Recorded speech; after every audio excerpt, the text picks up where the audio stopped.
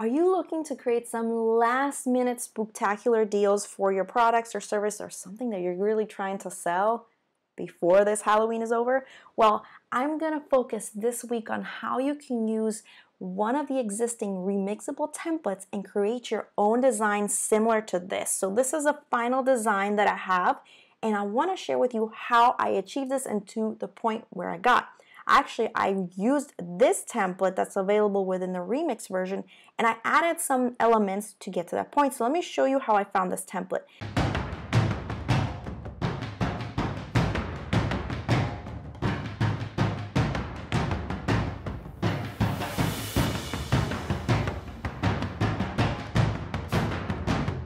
I went into the featured panel and I kind of literally just scrolled, and then I found this awesome, beautiful ocean-like graphic. I selected that one, and once I did that, then I actually went in and modified some things. So once I went into the graphic, all I did was I tapped on this, which is actually like a cutout effect of this type, and then once you go in and tap on the background, you can see that it's an actual nice ocean image, and it's just cutting out the type, which is a really nice effect that you can achieve. So what I did is I looked for something really scary. I actually used a nice fun texture of a Chucky looking face, so that's what you see on the background of my type. Then what I literally did was I duplicated that type, made it around slightly the same size, a little larger, and then I gave it an outline. So by doing this outline, what I did is I kind of just created some more emphasis into that, and then I can kind of go back and adjust this so that it fits the right way. But to achieve this outline, I'm just going to tap onto the effect tool and then just tap on outline, and as you can see, that's where I was able to adjust that. So it kind of gives it a nice little effect. Then this guy, this fun little hand pointing at this type that I have, I actually found through the PNG graphics that you can grab for free within the app. So what you would do is just go into the add photo, and then search under the free stock images that we are provided within the app for PNGs. I actually go into this through another tutorial about PNG graphics, just like this guy too, that you can go in and add to your designs and get super creative. So make sure you check that one out too. Next thing I want to do is I'm just going to tap on add text, and I'm just going to add my super special awesome offer of 75% off, because I want people to come and buy whatever it is that I'm selling for 70 off. I'm actually typing this as a vertical because a vertical format allows me to create some more visual appeal and really capture you as a user to kind of grab that, and it lets me make this type a little bit larger. And because I don't have so much text on it, it actually works.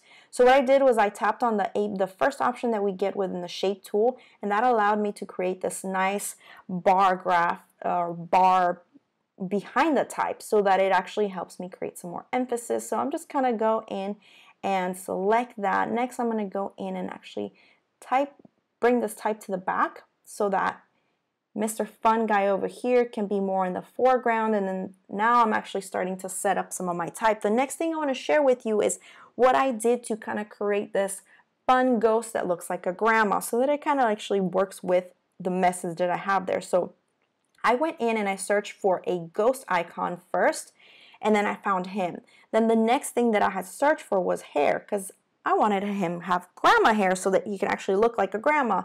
So I literally looked through all the options. There's a lot of great options here as far as what you can use for these elements. So as you can see, you can get super creative and build your own little icons using all these other supporting icons. So let's say, you can kind of keep looking. There's a lot of options, so just be patient as it loads because there's so many great things you can use.